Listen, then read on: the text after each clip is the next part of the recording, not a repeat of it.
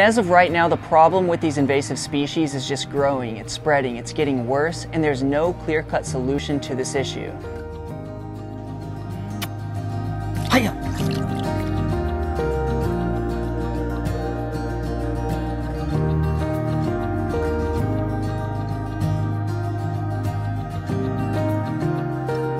I would say around 40% of the shrimp that I find have parasites, and it's pretty easy to identify because one or both sides of their gill flaps, the sides of their body, are bulging.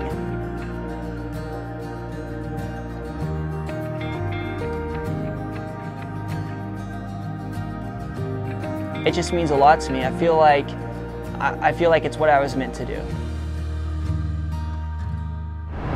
My name's Jacob Colvin, and I started my TikTok, which currently has about 9.6 million followers, back in 2019 when I moved to the Oregon coast.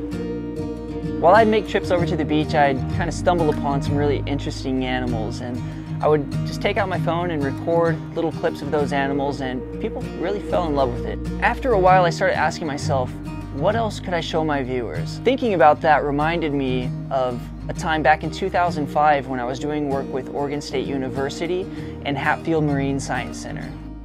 I was working with their invasive species teams, and we were removing invasive shrimp parasites from a species of shrimp known as Eupogibia pugicensis.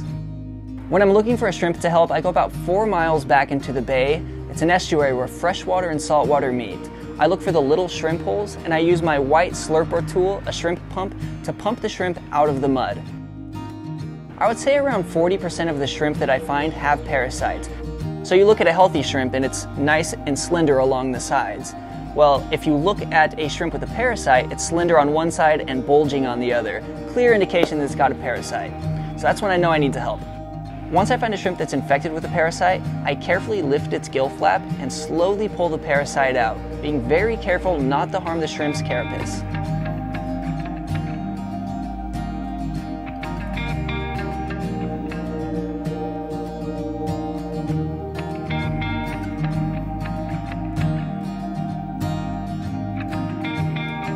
You're a good shrimp. Wait, go!